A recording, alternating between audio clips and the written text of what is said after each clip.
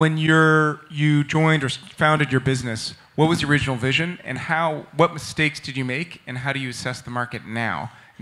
Yeah, I would just say, never underestimate the power of serendipity.